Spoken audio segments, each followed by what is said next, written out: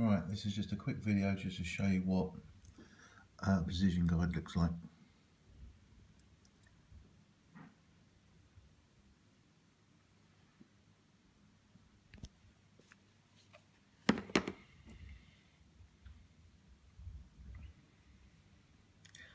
People who had a little go at the show probably had the prototype and it just didn't quite work. If you had a look there, you had small clips. It worked okay, but now if you have a look, he's got wider clips at the end. This bar here is continuous and it runs all the way through, as before it was two sections. Let me just turn this over.